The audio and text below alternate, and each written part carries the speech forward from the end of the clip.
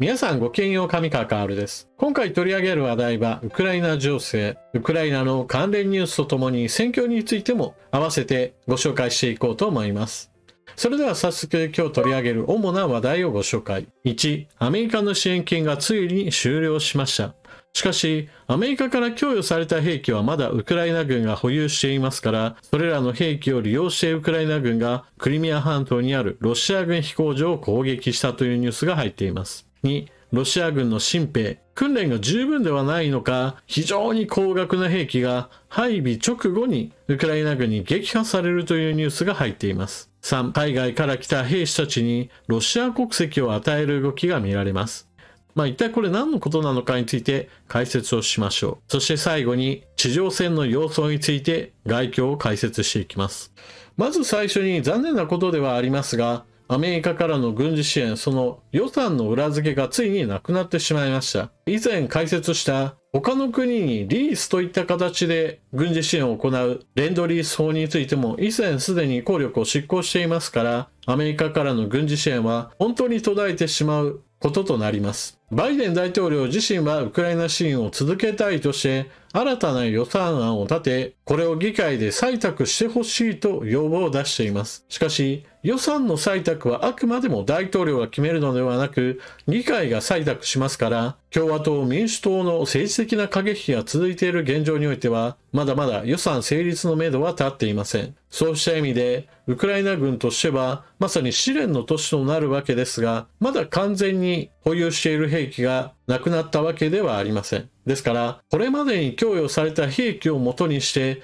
ウクライナ軍はロシア軍に対する攻撃を現在もなお継続しています。その一つとして、クリミア半島に対する遠距離攻撃は以前から継続して行われています。黒海艦隊がクリミア半島にとどまることが難しくなったのは、供与された兵器をもとにして攻撃を繰り返し、被害が拡大しているからです。同じようにして入ってきたニュースとしては、クリミア半島にあるロシア軍の飛行場、下記飛行場に対する攻撃を行ったというニュースが入っています。この戦果がどれほどなのかについては分かりませんが、一時は現地視察していた高官が亡くなったのではないかといった話なども流れました。これについては少し信憑性が薄く期待はできない話です。しかし、攻撃を行ったことそれ自体がロシア軍に対する牽制になりますし、実際にその牽制が南部戦線においては効いていると言われています。特にロシア空軍機によるウクライナ軍に対する空爆、滑空爆弾を元にした攻撃は頻度が非常に減少しており、航空支援を受けられなかったロシア軍は南部戦線においてはウクライナ軍に対する攻撃力が明らかに減少しています。引き渡された兵器はどこまで弾薬が持つのか、そしてそれらの兵器が弾切れを起こした際にはウクライナ軍の戦力がどれほど下がるのかがこれからの懸念点となります。次にロシア軍の新兵だと思われる大チョンボについて取り上げましょう。ロシアの最新対砲兵レーダー、配備直後にウクライナ砲兵が破壊。ウクライナ軍はこれまでにロシア軍の GPS ジャマー、電波妨害装置を GPS 誘導爆弾で破壊し、ロシア軍の対ドローンジャマーをドローンで爆破した。また、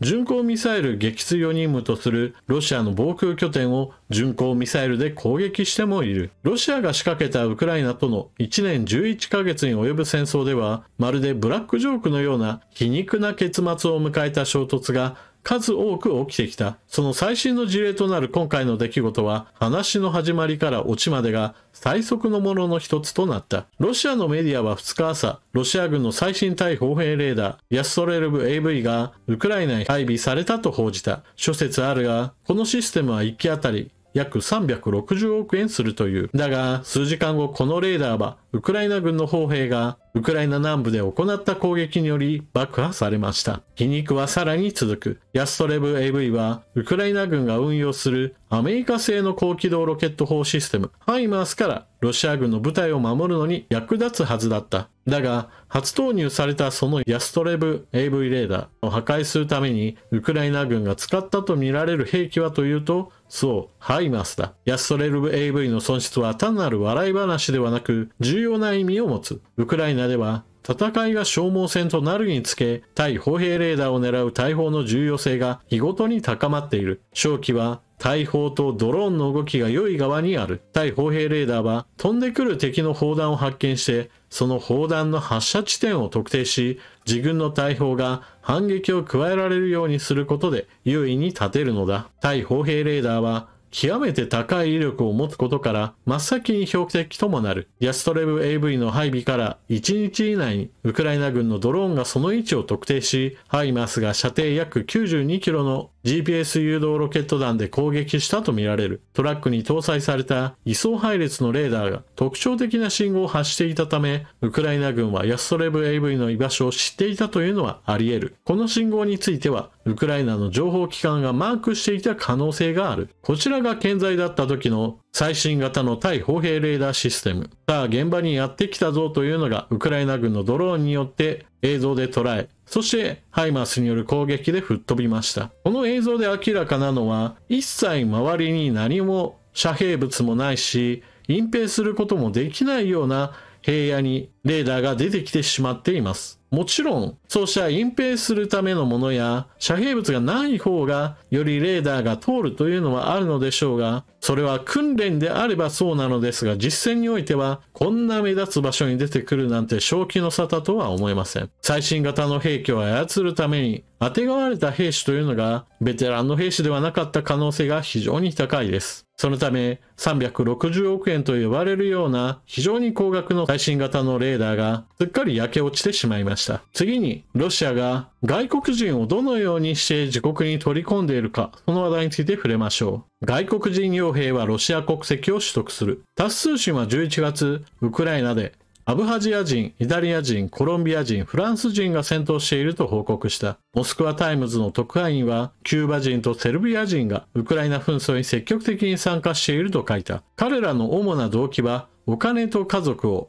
モスクワに移す機会だ。イギリスの諜報機関は、ロシアは中央アジアからの移民を積極的に募集していると報告した。ラディオリバティによると、移民にはルーブル換算で約33万円の一時金と月額最大約58万円の給与が約束されている。そして大晦日にはサンクトペテルブルク警察が強制捜査を行い、数千人の移民労働者を拘束した。ノーバヤガゼータ紙によると、通算では1万5000人が傭兵契約に署名したという。どこの国でもそうなのですが、より貧しい人たちというのはどこの国でも存在します。その国の中ではどうしてもうまくいかない。そして国自体に未来を感じずに、それだったらむしろ他の国に行こうと考える人はいるものです。ロシア国内においても貧富の差がありますが、地方民は非常に苦しい経済状態の人が多いですよという話を以前行いました。しかし、それよりもさらに中央アジアの国々やもしくは他の国々、別に一般的に豊かだと思われる国においても生活に苦しい人はおり、ロシア側のプロパガンダに共鳴して、もしくはお金のためにロシア国民になろうとする人というのもそれなりにいるというのです。またこの記事の中で少し注目されているのが、不法移民をどんどんと拘束してこれらの人をロシア兵にしようという動きが伝えられています。ロシア軍が東部戦線において人海戦術を元にして兵士をやたらめったら突撃させるといった話は去年からずっとしてきましたが、そのような人たちをどこから調達してくるのか、それは決して首都モスクワや大都市にもともと住んでいるような人たちではありません。地方の非常に貧しい人たちであったり、そもそも自由のない刑務所にいるような人たちを引っ張ってきたり、そしていよいよロシア国民ではない人たちをロシア軍の人海戦術に使うために他の国からさらに貧しい人たちをお金で釣ってこようという政策を取り始めたようなのです。ちなみにロシア国内ではこうした人海戦術を元にして非常に多くの人が死傷しているという話は一般的ではありません。大都市に住んでいる人たちは以前からと変わらぬ生活を送れていることから戦争なんてもう全く関係ないぐらいの気持ちで過ごしている人が大多数です。そのような無関心といったものがはびこる状態の中においては、戦争はうまくいっているかのような錯覚を持って安易にロシアの傭兵であったりロシア軍に所属するような契約をしてしまう人たちというのが続々と釣り上げられてしまっているような状態のようです。ロシアでは人海戦術に伴ってどうせ先は短いと考えれば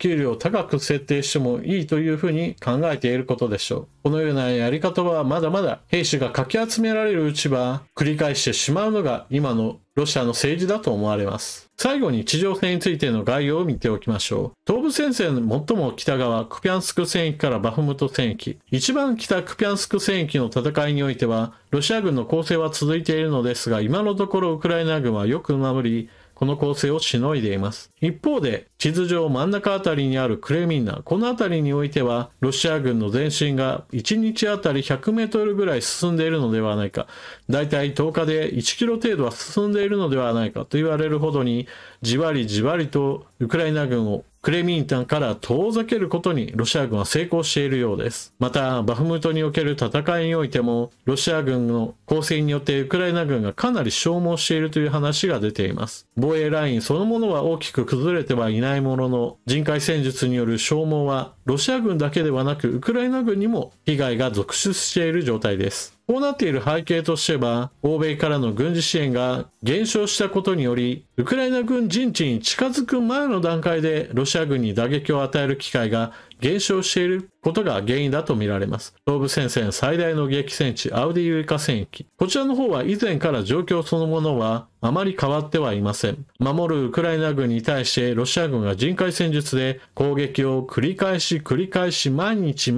行い続けているという状況が続いています。そのため、守っているウクライナ軍に比べると攻勢に出ているロシア軍の方が被害が大きい。この大原則の状態でも、それでもなお、ロシア軍の攻勢が続いている状態です。そして南部戦線ザポリージャ州。あまりここの戦域について触れることはなかったのですが、それはこの戦線の膠着状態が非常に強固な状態で、ウクライナ軍も前にも進めなければ、ロシア軍もまたやはり前にも進めない、一進一退すらなかったような状況が続いてきました。しかし、年末から年初にかけて地上戦が展開が少し様相が変わり、ロシア軍が徐々に押し戻す動きを見せています。ウクライナ軍が領土奪還から防衛に徹しようとしたところに、ロシア軍が力押しをしているところです。まだ全体として大きく状況は動いてはいませんが、東部戦線と同様にして、ロシア軍の攻勢が継続的に今後も行われる可能性が高いです。ロシア軍の最新型の対砲兵レーダーが配備しますよと報道された直後にウクライナ軍に撃破されたといったニュースは、まさにロシア軍の方の人的なレベル低下といったものが見られる話でした。しかし一方において地上戦でウクライナ軍がロシア軍の攻勢に遭い続け、それによって被害も出ているし、また少しずつ後退しているといったニュースが出ています。このことをどのようにして理解すればいいかといえば、たとえ一つ一つの質が悪くても物量全体で押しかかられてきたら、それはやはり戦力としては侮れないということです。特に人海戦術に用いられる戦車としては、最新型の戦車がどんどんと出てくるではなくて、ソ連時代の戦車を再生したような、いわゆる古いもの、性能の低いものといったものも大量に投入されています。しかし、だからといって古い戦車が全く無力かといえばそうではなくて、数そのものが脅威となり得るのです。特にたくさんの戦車がやってくれば、その戦車が古かろうとも、やはり機関銃のような軽装備では撃退することができません。古くても戦車は戦車を倒すためにはやはり強力な兵器が必要で、そのための兵器が大量にあるかといえば、ウクライナ軍としては限られた数の中でしか戦わざるを得ず、被害を度外視したロシア軍の突撃が繰り返される中で、余裕のない戦いへと追い込まれてしまうというわけです。ただ、そのような構図としては非常に苦しい中においても、ウクライナ軍の前線がまだ持ちこたえているというのは、それだけウクライナ軍の士気が高いからでしょう。もしもウクライナ軍兵士たちがそもそもウクライナを守る気もなければ、今のような構図の中においては、とっくに戦線は崩壊しているはずです。少なくとも全く戦う気持ちのない兵士たちがどれほどの無力なものなのかについては、アフガニスタン政府軍がその良い例です。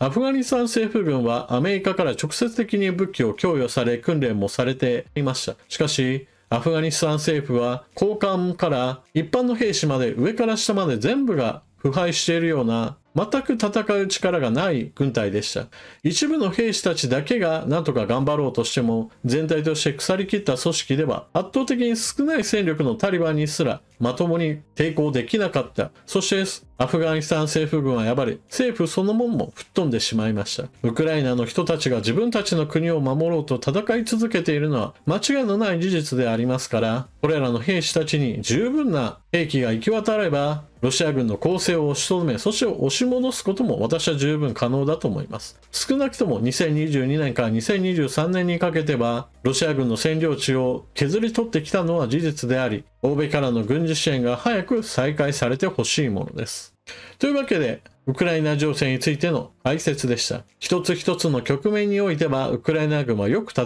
っていますが、全体の構図としては非常に苦しい状況へと陥っています。戦争は戦場だけで決まる話ではなく、政治、外交、他の国からの影響がどの程度あるのかについても見ていかなければなりません。このようなウクライナの状況といったものはまさに日本にも当てはまり、日本が自分の国を守ろうと思えば、自分自身である程度守る必要もあるし、また海外からどれだけの援助を受けられるかは日頃の外交にかかっています。このような教訓を得られるということも、ウクライナ情勢を見ておかなければならない理由の一つです。それでは動画を最後までご視聴いただきありがとうございました。チャンネル登録していない方はぜひともチャンネル登録していってください。そして動画を見終わったら評価ボタンでクリックとあなたの感想、コメントよろしくお願いします。それでは次の動画でまたお目にかかりましょう。またね。